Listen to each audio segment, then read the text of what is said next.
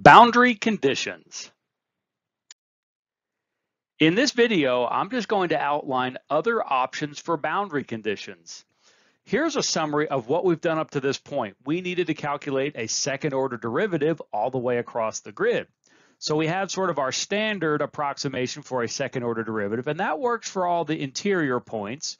We came across a problem at the end points, and so what we did is we derived our own special finite difference equations for the first and last points. I would call this a higher order boundary condition. Maybe there's another name. I like that. And the reason that I chose 4 points here is if we chose 3 points, it would have been the same finite difference as the second order derivative at this point. And so since we're at the edge of the grid, we don't have information from out here, we're already suffering a little bit for accuracy. So I said, you know what, let's actually calculate it from 4 points, and maybe that'll help a little bit. So that's why I chose the 4 points at the edges. So that's the higher order boundary condition. What other options are there? We have Dirichlet boundary conditions. This is where we assume the function value from outside of the grid is 0. And this is pretty simple because we can use our standard finite difference, but just when we need a value from outside of the grid, we set it to 0. So still, in a way, these edge points get their own special finite difference. It's kind of the one we're using for all the other points, but with a term set to 0. So we still have to treat them separately. Now, when can we use this? We can only use this when we are calculating or simulating something that truly does go to 0, very far away from the center. And I see this all the time in waveguide analysis, calculating modes of transmission lines, because all the electromagnetic fields are right there at the waveguide, and as we move away, they decay, and they do eventually reach 0, and Dirichlet boundary conditions can be used there.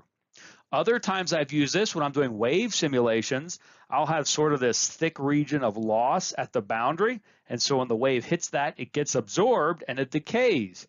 And so by the time the wave really does reach the edge of the grid, it really doesn't even matter what kind of boundary condition I use. So just for simplicity, I'll use Dirichlet boundary condition in addition to those absorbing boundary conditions. But if for some reason your function does not go to 0, we can't use these boundary conditions because it would certainly force it to be 0 and we would get an incorrect answer. Next is a periodic boundary condition.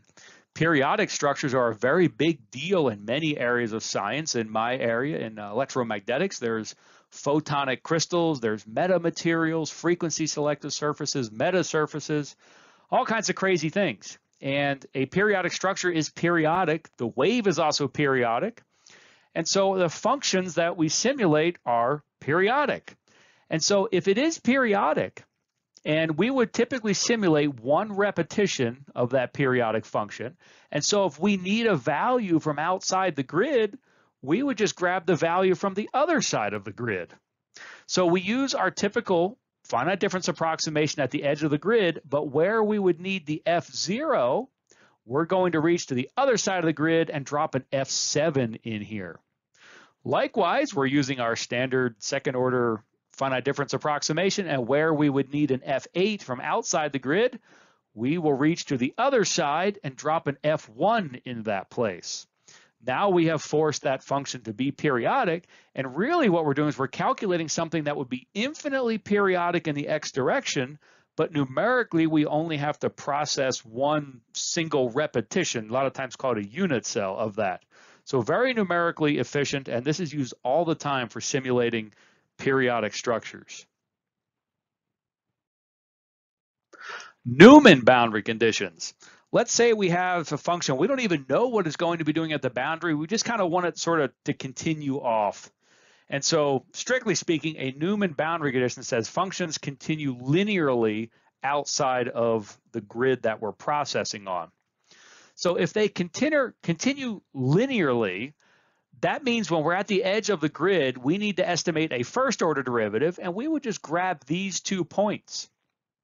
Even though anywhere else in the grid, if we are estimating a first order derivative, let's say we're estimating the first order derivative of F3, we would say F4 minus F2 divided by 2 times delta X. But at the edge of the grid to do that, I would just reach over to F2, and the finite difference approximation will be F2 minus F1 divided by delta x, and that's exactly what we're doing here.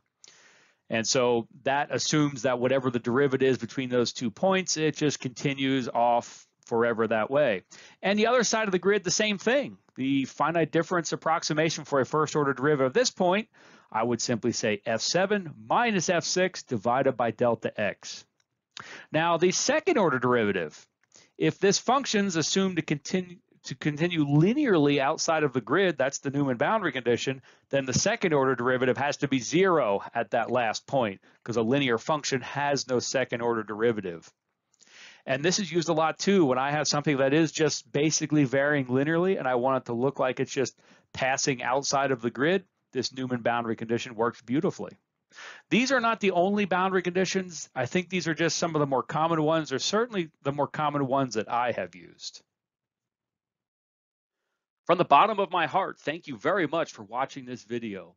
I love hearing your stories about how these videos helped you. I also love answering your questions. So please tell me your stories and ask your questions in the comment section.